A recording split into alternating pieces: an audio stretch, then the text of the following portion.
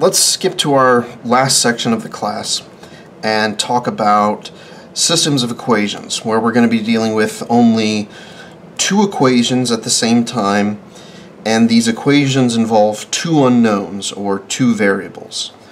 The goal here is to find values for x and y which make these two equations both true. And I'll demonstrate what we mean towards the end when we check our answer here. But for now, I'm going to use this opportunity to talk about the substitution method of solving systems of equations. You start by picking an equation and a variable, and then solving that equation for that variable.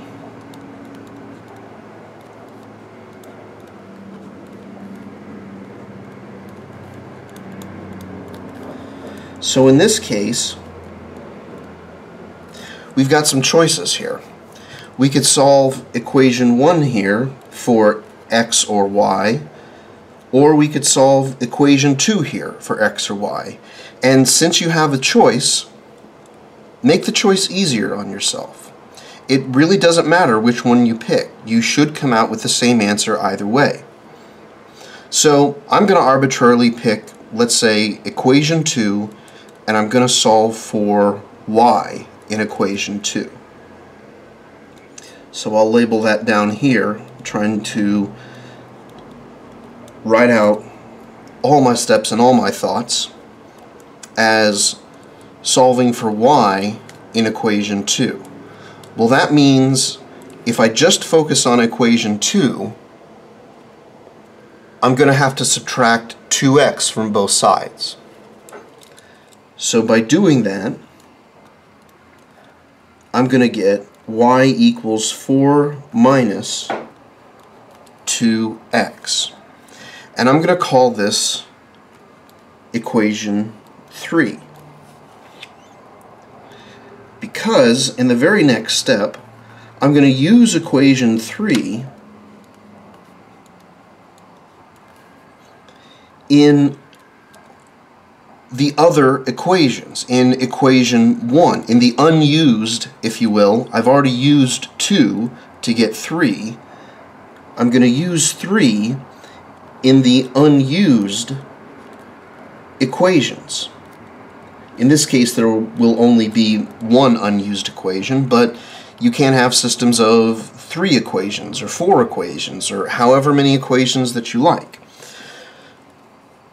But sticking to this case, so the unused equation in this case is equation number 1, because we haven't yet touched it.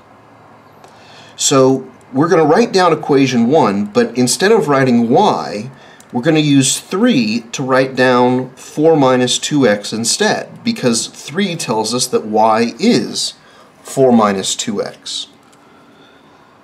So equation 1 is now going to look like 3x plus, not y, but 4 minus 2x.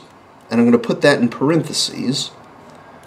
It's not going to make a difference in this case, but getting in the habit will be helpful to you when you have negatives here or things that need to be distributed.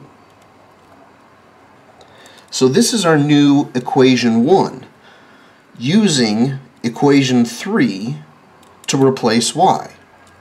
And so what do we get? Well, this is 3x plus 4 minus 2x. I can combine the 3x and the minus 2x. That leaves me with x. The plus 4, I can't combine with x. I have to move it to the other side. So I'm going to have to subtract 4 from both sides. And in doing so, I've got half my answer. I now know that x needs to be 1. I need to find out what y is. Well, I can plug it back into equation 1. I could plug x equals 1 into equation 2 and solve for y. But be easy on yourself. If we plug it into 3, that'll be the easiest of all. So once you have a solution, kind of back substitute, if you will, work your way back up the problem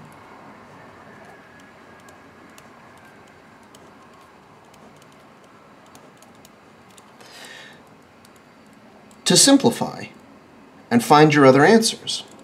So using x equals 1, we're going to look at equation 3.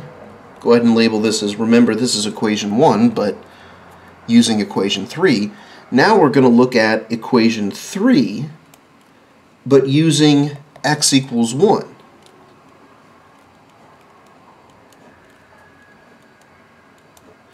So this is referencing equation 3, but again using x equals 1 this time. Because now we've got new information. Well, 2 times 1 is 2, and 4 minus 2 is 2.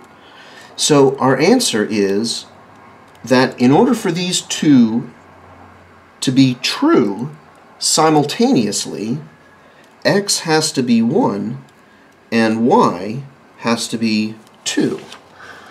Now, what did I mean by these two things have to be true simultaneously? Well, perhaps it'll be clear, or at least more clear, if I demonstrate how to check your answer.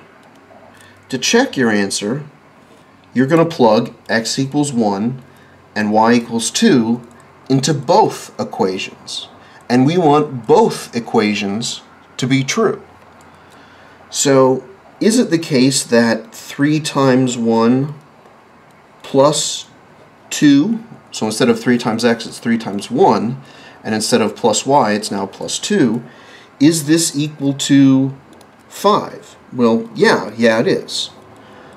So far, so good, but we also need equation 2 to be true as well.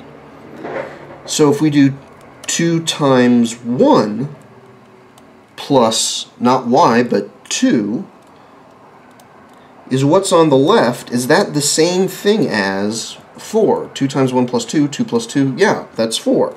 So everything checks out. Both equations turn out to be true when you let x be 1 and y be 2. That's what we mean when we say solve a system of equations. Find the values for the variables involved that make all the equations true at the same time.